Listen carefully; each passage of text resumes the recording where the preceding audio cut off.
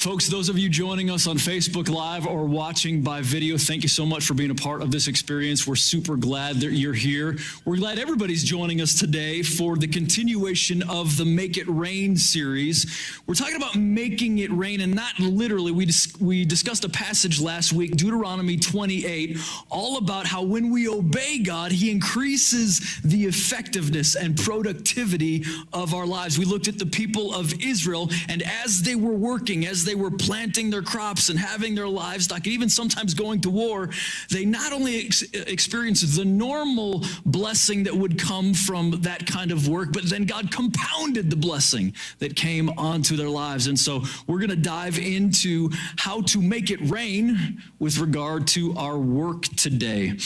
Before I do that, I just want to encourage you. Some of you have come in here today, and maybe you're feeling a little bit distant from God. Maybe you're not so sure about this religion thing. Can I just remind you of His commitment and affection for you? You know, the book of John, the writer John, he was one of Jesus's disciples, and he said, to those who believe, God gave the right to become children of God. I am a child. I'm a child of my parents. They chose to have me. I didn't have any choice in the matter. They chose to have me. And now through the years, even if there were ever static between us, even if things weren't going right, nothing can stop my parents from being my parents. If I get in a fight with them, they don't just get to decide, well, you're not my kid anymore. If we're on the outs, if we're not seeing eye to eye, or if we're very tight, nothing can shift the reality that I am their son, because that's what I am. Even if they didn't want me to be their son, I wouldn't stop being their biological child. You know, your relationship with your Heavenly Father is a lot like that. You may feel distant from Him. You may feel like you've messed up too bad, or you can't approach Him now. But listen, His commitment to you, His desire to celebrate you, His desire to cherish you, and His commitment, if He makes you His child through Jesus Christ, ain't nothing you can do about it. It don't rub off. It doesn't go away. And so I just want to remind all of us, if you're feeling a little bit on the outs from God, He is not on the outs from you. And He is going to be sure to fulfill His commitment. Well, hey, let me take you back in time a little bit to the year 2000. I was working construction, and we had these 10-hour days for 4 days of the week. And so myself and this other crew, we'd be out in the middle of nowhere, outside. We were working on the railroad in any kind of weather, and it was beginning to get colder and colder. And one day in particular, it was probably somewhere in the 30s outside, but it was raining all day. And we don't get to go inside. So now I'm sopping wet. And I can remember the sensation of walking around, and my shoes are literally filled with water. Like you just splash, splash, splash. And this is going on hour after hour after hour. And in my heart, as I'm just out there, I'm just saying, Jesus, this is not what I wanted. This is not the job that I thought I was going to have. I've got a heart for ministry. I've got a heart to be a pastor. What are we doing here? Have you ever had a job where your question was, what are we doing here? Even if you aren't in that particular job right now, I think you know what I'm talking about. And let's use some Bible language for it. Whatever your job is, whether you're a student, whether you're retired, whether you're at the beginning of your career or you're nearing the end, whether you're at a good moment or a poor moment, you know what it means for there to be thorns in your job. Thorns and thistles, hard stuff, pressures, things that don't seem to work out. The reason that's a Bible idea is because we see this in the very beginning of the Bible. After our first parents, after they betrayed their loving God, and they went their own way, God tried to warn them. He said, hey, don't do this because it's going to jack you up, and it's going to jack up the entire world. Our parents still went ahead and did it, and God says, this is going to mess with your work life now. Let's read it together. Genesis 3, verse 17, and to the man he's pronouncing, this is what happens because you've sinned against me. Since you listened to your wife and ate from the tree whose fruit I commanded you not to eat, the ground is cursed because of you. All of your life, you'll struggle to scratch a living from it. It will grow thorns and thistles for you. Do you know what it's like in your job situation, your work situation, your at-home situation to have thorns and thistles encroaching on your productivity? I mean, work is hard, man. Have you noticed this? Work is hard. Work has all kinds of pressures, all kinds of stresses. There's all kinds of weird conflict that people have at work. Well, the wrong person was hired over here. Well, I thought I was going to get this role, but now they have it. Now I'm butting heads with this person. Now we're not seeing eye to eye. Then, the boss forgot to order that thing, and now they're blaming it on me, and now I have to go out of town, and I have to have this conversation. All I want to do is I want to get home. I want to get some rest, and yet around and around this merry-go-round we go. There's just hardship after hardship after hardship. My friends, what you're experiencing there, when that shuts down your productivity, when it shuts down your energy, when you feel like this isn't significant, this isn't meaningful, what you're experiencing is the curse. You're experiencing the thorns and the thistles that are now a part of work here on planet Earth. And what's hard is when we start, when we're young, we're very optimistic, most of us. We start, we're like, hey, this is going to be great. But then time goes by, life goes on, and we have more disappointments, more reasons to be discouraged. And slowly we begin to ask the question, like, is this all it's going to be? Is this all it's ever going to happen to me? I have these dreams, but maybe as I get older, now I'm old even. And I'm thinking, do my dreams even have a place anymore? I can't keep up with these young ones. I can't keep up with these new technologies. I can't have a platform that these other people have. I don't know how to get, I don't know about LinkedIn. I don't know how to hook up with the right people to take my career forward. I don't know about all this. Maybe it's just too late for me. And we operate from a place, even on good days, of no rest. And so we go around the calendar again and we say, when I get to this final destination, this vacation point, then I'll be able to rest. But as soon as you get back on Monday morning, you're not living from a place of rest. But Jesus Christ lived from a place of rest. Jesus Christ, he had a lot of work to do, and he never shied away from work. But we find him, the Bible declares that he was asleep in the boat while the storm raged around him. There's Jesus taking a nap. He's completely unperturbed by his situation. Why? Because he trusted his heavenly Father. And see, to explain it a little different way, Jesus understood that the heavenly Father was his real CEO. He said, God's my CEO, God's my boss, and I just trust his sovereignty. Well, many of you have a boss. Some of you might even be your own boss, but what I want to submit to you today is your opportunity to trade in your boss, or at least you're thinking about your boss. I don't know if you can really get rid of her. For the boss, God. Have God as your CEO. Nothing may change practically in your world, but the way you view your work, I think, will substantially change. So we said last week when we started this series, if you will fully obey, God will make it rain. If we will fully give ourselves to God's ways, he will increase our effectiveness and productivity when it comes to life here on planet Earth and the work that we do. But I want to give you a little break this weekend. And so here's just my encouragement. Take the pressure off. Go ahead and slap somebody on the knee. Tell them, take the pressure off. You see, when God is our CEO, you're going to take the pressure right off. Now, here's 4 ways work is different when God is your personal CEO. It was 5 ways. But I cut one of them, and I cut it because really it just wasn't very good. I cut number 3. How many of you've ever listened to a sermon and you're like, Pastor, you could have quit 15 minutes ago? You know what I'm talking about. I've certainly been in those situations, and so I'm just like, hey man, sometimes less is more. I'm just gonna give them the less, and it's gonna be more. Trust me, it was a decent point, but we'll come back to it another time. So here's really 4 ways that work is different when God is your personal CEO. Here's number 1. Work is always significant. Work is always significant. Whatever you're doing, wherever you are, whether you are the house mom, you are the mechanic, you are the bank teller, you are the cashier, whatever you do, whatever your work is, it is significant in the eyes of God, because when you and I do it, we are imaging God.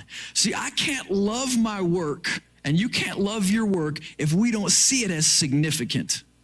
If we don't really believe that in some way we're representing a good God, the God of work, we can't really enjoy it the way that we're supposed to. Let's go back and get a little bit of God's vision for work. Genesis 1:28. Here he is. Work is a part of this perfect environment. I want you to get this here. This is within the Garden of Eden. So the fall, the sin has not happened yet. But in this perfect environment for human flourishing, what is there? There is still work. Listen to what God says to these humans. Then God blessed them and said, be fruitful and multiply. That's a work word. Fill the earth and govern it. Reign over the fish in the sea, the birds in the sky, and the animals that scurry along the ground. He says, I'm giving you work to do. Here's your work. You are going to be like me and do work while you're on this planet. There is no task. There is nothing so minuscule that God does not say that is work and that is dignified. There is honor in what you're doing because it is what I do. You may not be aware of this, but other ancient cultures, like the Greeks and the Romans, like other Eastern cultures, they did not see work the same way that the unique text of the Bible does. Take Zeus and Pandora. You guys remember them, right? Maybe from English class when you were in high school.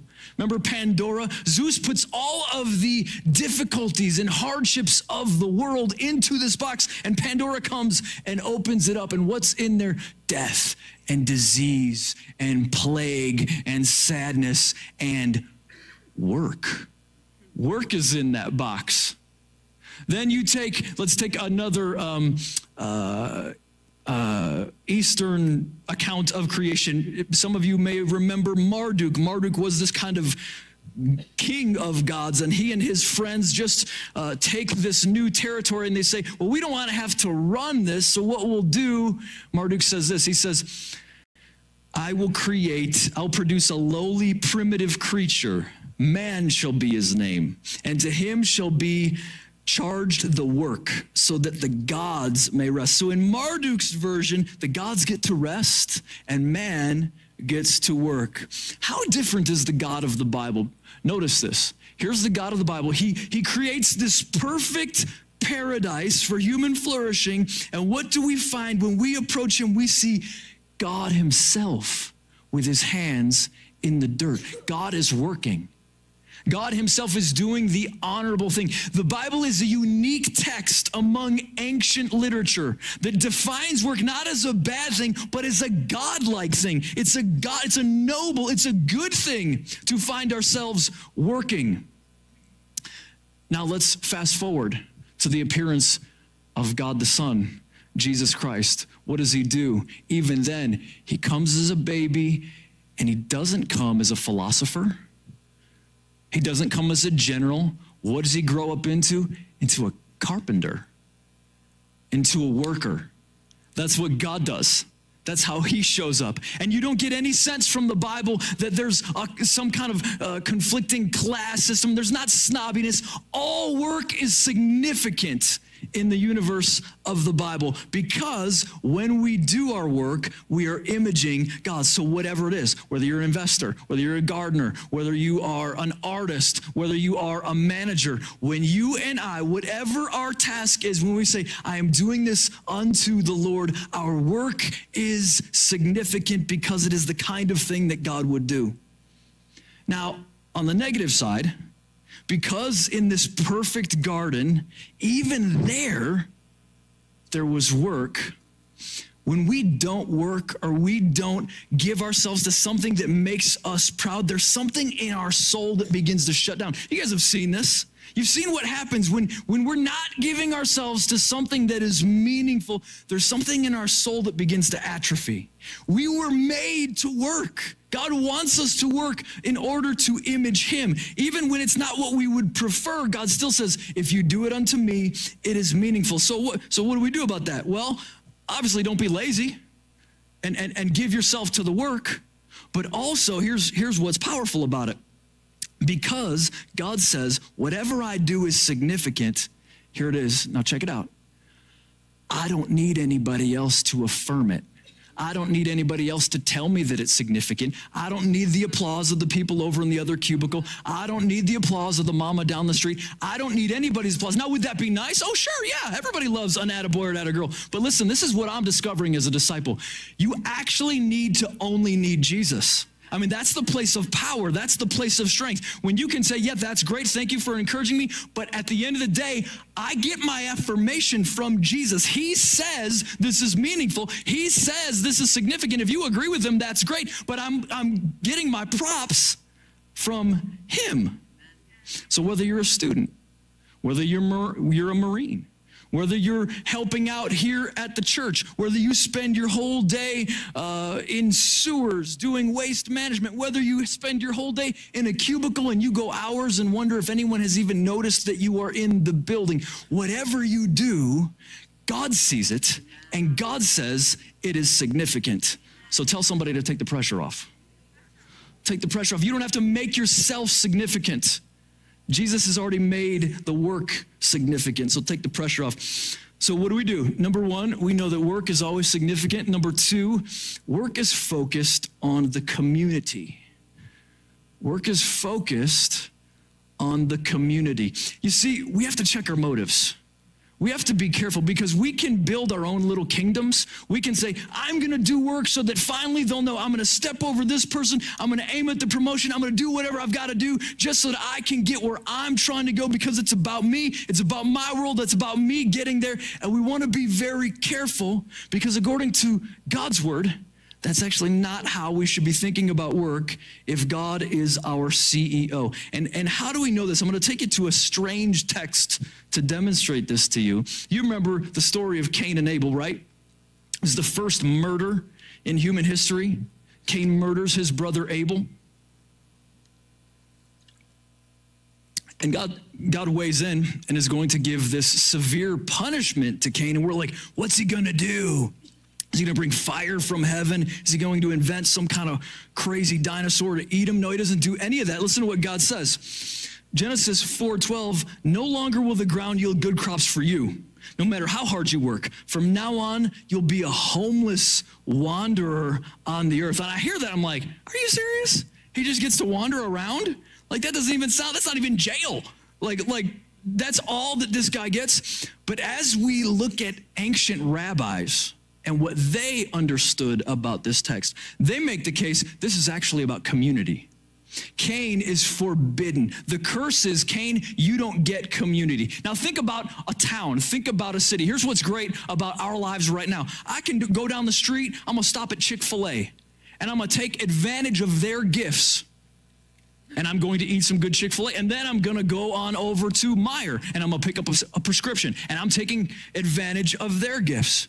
And on the way home, I'm going to stop over at the gym, and I'm going to take advantage of all the gifts that went into making that building. You see, in our communal life, everybody's contributing to everything, and we're all taking advantage of everybody else's gifts. Are you seeing how that's supposed to work? And so it's a curse on Cain. You don't get to take advantage of the community gifts, and you don't get to contribute to the community gifts, Cain. And it's a curse on us when we don't understand that we're not just absorbers, we're not just consumers, we're not just supposed to make it about us, we're supposed to make it about the community. I'm supposed to use my gifts to build you up. You're supposed to use your gifts to build me and others up. So what is the pattern? The pattern is, in order to make it rain, I need to make it about others, not just personal advancement. And our hearts are so important when it comes to this because there's something humanizing about it. When I remember my work is not just for me to go to work here today so I can add more to my bank account. My work here is about the people who are benefiting from my work. Acclaimed English crime writer and poet Dorothy Sayers, back around World War II, bemoaned this habit of thinking of work as something that was only about making money. She's watching this, and here's what she says. The habit of thinking about work as something one does to get money and position is so ingrained in us that we can scarcely imagine what would happen if we begin to think about work otherwise. People become doctors these days, not primarily to relieve suffering, but to bring their family up in the world. People become lawyers, not necessarily because they have a passion for justice, but to bring their family up in the world. Here she goes. During World War II, one of the greatest surprises we had in our lives, listen here, is that we found ourselves for the very first time happy. Why? Because for the first time in our lives, we found ourselves doing something not for the pay and not for the social standing, but for the sake of working together to get something done that benefited everyone. Dorothy's writing and she's saying there was a social revolution because people during World War II said, look, I just have to help. I just have to get in there and help somehow. And it turned into a psychological revolution. People became actually happy, because they weren't just building their own kingdoms, they were helping out everybody else. Now, I wasn't alive during this time, but I asked my Grandma Sue, about it. I said, tell me about what that time was like during World War II. And she said, that was really how it was. Everybody just wanted to help. Everybody was all in. They just wanted to make sure they could participate in some way to this horrible situation. Well, I do remember 9/11. And I remember what it was like. How many of y'all remember this? For like 3 weeks after 9/11, like everybody was just nice in the whole country. Like you go to restaurants and people are just giving away food. Everybody wanted to help. And then like 3 weeks in, it just fell off and just tanked. What would it be like if in the Church of Jesus Christ, that's how everybody was all the time? If everyone just like, this is about other people. This isn't about me. I'm just using my gifts, not to advance my own cause, but just to help, to be a blessing to everybody else. It's so freeing when we know, because it's not really about me and it's about community, I don't have to build my own empire, because that's not going to last anyway, and no one's going to give two rips when you're dead. Who cares? But if we can use our gifts to build one another up, baby, that's eternal. That's something that lasts. And God says, here it is. I can't make it rain if you keep making it about you. I can't make it rain. I can't give you the joy that you're supposed to have if you keep making it about you. But if you start making it about other people, then you'll get a fierce download of my love. And this is hard. It's not always intuitive. We need to connect the dots ourselves. We need to look at, okay, so what do I do and how can I translate this into helping the community? Okay, so let's say you're a housekeeper. You're like, Carter, all I do, I vacuum, I clean people's windows and behind the refrigerator. What is that really doing for others? Well, let's think about it. So you go and you create these beautiful spaces. You give people margin in their minds so that when they come home, they're a little bit more soft. They're a little bit more at peace. I don't think that you're just a housekeeper. I think that you're a peace bringer. That's what Jesus has really sent you to do. Well, you say, Carter, I'm just a nanny. I don't see how this helps. All I'm doing is like changing diapers and wiping noses all day. Well, you are, but don't forget the fact that you are pouring in. You have a lot of influence to pour in virtue into young lives that will echo for the next several decades. You get to miracle grow that little plant. Maybe you're not just a nanny. Maybe you're a future shaper. Probably about 6 years ago, I was coming home. I was bivocational pastor at that point. I had a non-church job, and I was a pastor of a church at that time. And I'm driving home, and it was about 5:45, and I go to stop off at the Haynesville Starbucks there on 120. And it's cold outside and icy. It was this time of year. It was a lot like the weather we've had recently, and I'd just been beat up, just under a lot of stress. It's stressful to do those jobs and just the thorns of what work is. And my heart was just, oh, what is the point? Like, this is so hard. And at the end of the day, you're drained anyway, and you're just kind of all out. So I'm like, I'll just get a mocha. So I stop over at Starbucks and I order the mocha, and then I pull up, to the window. And this barista, she didn't know me. And she wasn't flirting or anything. She wasn't doing anything wrong. But she looks me in the eye and she passes this mocha to me. And she just says, tough day, huh? Be strong out there. And guys, there was something in me that was breaking. There was something that was melting. Because here's this girl, I don't know, I'm like the 500th car in her line that day. But she's doing something human. And she's reminded me, maybe it matters what I do. Maybe it makes a difference. Maybe there's really still people out here and not just everybody's angry about everything.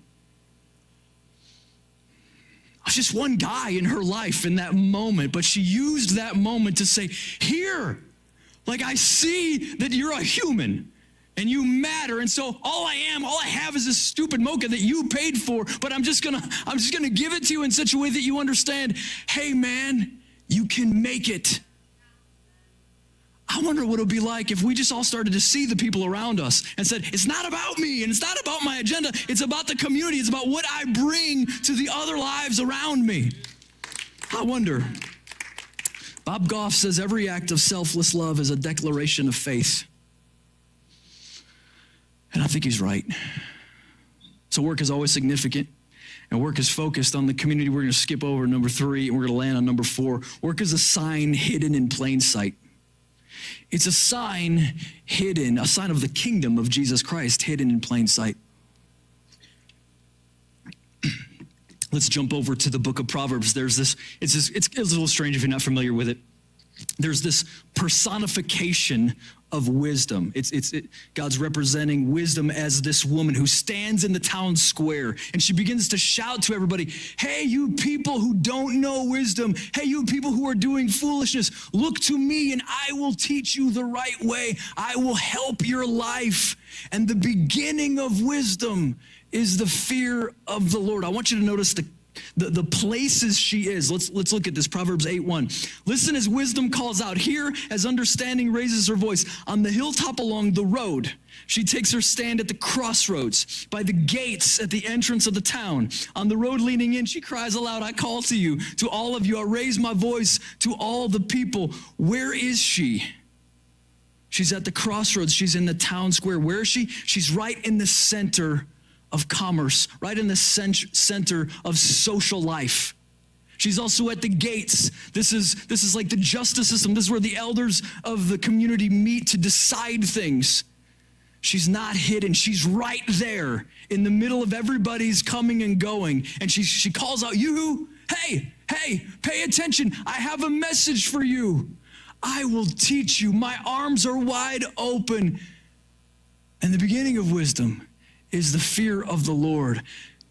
Can I encourage you that you, in the role you're in right now, wherever you are, maybe you're a student, maybe you're at your first job, maybe you're getting along in your career, maybe now you're retired and you just have these different places that you go where you're plugged in. Wherever you are, God knows how to get glory for himself, and he's placed you right there so that you can be a sign and a wonder to say, you who, come this way, look at Jesus, look at his ways, look how wise he is, look how adoring he is, look how fantastic and forgiving he is. And they look at your life. And it's not that you're Bible thumping, slapping everybody upside the head with a devotional. You're not walking into the meeting like, hey, who wants to get saved today? That's not what you're doing, but you're representing a wise life, a forgiven life, a life of excellence, a life of integrity. And yes, you're not gossiping. You're not participating in that. You're certainly not foolish enough to walk around pretending you're holier than thou. But what you are doing is you're being winsome. You're listening to people. So that when they encounter you, they'll just say, hey man, so what's your deal, sweetheart? What's going on with you? You say, I don't know. I just live my faith. I believe in Jesus Christ. I'm not ashamed of that. I'm not trying to slap anybody with it, but it's a real thing. And it is a sign to the rest of the world. Hey, when you're ready, Jesus is a handshake away. He's right here. And it's not that maybe you wouldn't have the Bible study, or maybe you would have the prayer meeting. I'm not saying, as God would lead anybody that way, but whatever it is, at the very least, you're saying, I'm going to be the very best manager that these people have ever seen, because my God is a God of excellence, and he's a God of virtue, and a God of character, and I'm going to stand in my little town square and say, I love you, I'm on your side, I was sent into this dark, dank place. That's how some of us see our jobs, and I'm the one light that is here with a smile, not to bemoan it. What if God is honoring you just by having you there? Because you're his one opportunity in that particular little location that people might find out about Jesus Christ. And some of us, I know what it's like. I know some of us, you're like, I don't even know what I'm doing there, Carter. Like I want to do some of the God stuff. I feel like that's the significant stuff, and I got to do all this dumb stuff over here. I wish I was one of these minister people, or I wish I was doing church things for a living. You know, the awesome thing about you being a sign and a wonder exactly where you are is that you no longer have to compare yourself to anybody else. You don't have to be the pastor. You don't have to be the preacher, because God has strategically placed you right where you are to do the work that you're supposed to do in your context. You are a mission. You are a message from God to the people around you. Somebody say, take the pressure off. Take the pressure off. Hey, how many want to hear one more? All right. This is kind of my favorite. Here it is. It's number 5. Work is honored and expanded in heaven. Work is honored and expanded in heaven, and I'm so glad that it is. And can I tell you, I'm so glad I'm going to heaven. You know, this sounds really lame, but it's not that good people go to heaven. It's forgiven people that go to heaven. Jesus Christ wants everybody to go to heaven, and so he extends his hand of mercy to everybody. And for those who trust him, those who make him their Lord and Savior, you can be assured that you too are going to go to heaven. And because work is honored and expanded in heaven, here's what's powerful and awesome and wonderful. You don't have to make all your dreams come true here. Some of us, you've got these things that are burning inside of you, and you're passionate about stuff, and time is going by, and you're like, oh, I feel like I'm running out, and I could do so much more, and it's all slipping away from me. Let's go to the text. I want you to see Jesus is explaining how it works when someone dies, and they come up to the Father, and the Father says, here's what's going to happen now based on what you did. And he's going to talk about work, and this work, really what that is, it is your work. It's every place you were faithful. It's every place you were obedient. It's every place that you were personally devoted to Jesus Christ. But I want you to see what he does here. Verse 21, Matthew 25. His master said to him, well done, good and faithful slave. Somebody say, death is not the end. That's right. I hope everybody hears it. Let's say it again. Death is not the end. You were faithful with a few things. You did those things. Those days you were down there, those days you wanted to go home, those cold days, those hot days, those hard days, those days when people were crazy.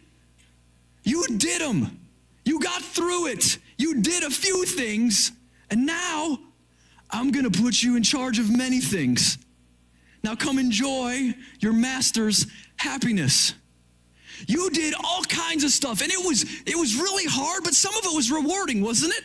I mean, some of it was. I mean, think of what it's like at the end of a hard day. You come home and you're like, man, that was hard, but we did it. Like I contributed to what it was, and everybody used their gifts together, and we got the product out, or we got the sale, and we made it move forward, and I feel like I'm a part of it, and man, it was hard, but we pushed it down the field. That's what it's like on a good day, but you still had thorns. You still had hardship. You still had all the nastiness that comes with the curse here on earth. Now, let's go to a moment in history, in future history, when you're not a part of that culture anymore. When all the thorns are gone. And God peels them back and he says, you thought you were productive when there was thorns. Now, what happens when I double what you have and there's no thorns to stop you? You think you're going to have fun? You think work is going to be rewarding? You think there's going to be dreams that now can come true because you've got now billions and billions of years to do your best work? So you don't have to be afraid down here in this time that there's things that I just can't do, because what you can really do is look forward to. It's a faith that looks forward to. It's a faith that looks forward and says, I'm going to have the opportunity to be rewarded for the work I do. That means I don't need to worry about the people that are always seeming like they're ahead of me. I don't need to worry about the people that are always cool and always pizzazzy and always up on the tech trends and always understand all the software. I don't need to worry about those people, because the only thing that God is going to ask me about is the work that he gave me to do. So I might as well get my eyes off everybody else and say, I'm just going to do the work I've been given, and I'm going to do it great. That's how I'm going to do it, because the day is going to come when God's going to reward me for this work. And when he does, oh precious, there's no more thorns. The thorns and the thistles, they're all gone. Where'd they go, Carter? Do you not know they went on Jesus' head as he went up the cross of Calvary. And because of him, you will be released into a level of joy and effectiveness and productivity like you have never known before. And the dreams in your heart, the truth is, those dreams that are too big for this small planet. There's too much inside of you. There's too much creativity. There's too much potency. This world can't handle it because you were made for another world. You were made for a world with no thorns. And because of Jesus Christ, you are going to get the opportunity because you trusted him. So, my friends, let's make it rain here. Let's give it all we've got in our work, trusting that, yes, I'm going to work here. There is a make it rain that happens here. There is a prosperity that comes on planet Earth, but maybe the secret is it's not really just about this planet. Maybe I sow and I labor and I work here because ultimately I'm going to reap